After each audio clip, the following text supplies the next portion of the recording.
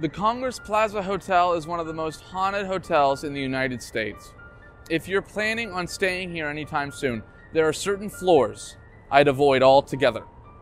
But then again, some spirits don't care what your room number is. Late at night, between sundown and up, you hear a rapping at your door. Most people aren't crazy enough to respond to such a knocking, especially after peering through the hole and seeing no one there on the other side. But the knocking isn't a request, it's a warning to not go back to sleep, because it's in your dreams the shadow man comes, and it may never leave. A man named Lou Austin was a captain in the war and came and stayed at the hotel in the year 1900 to try and get a good night's sleep. That was the night he shot himself. You cannot run, you cannot hide.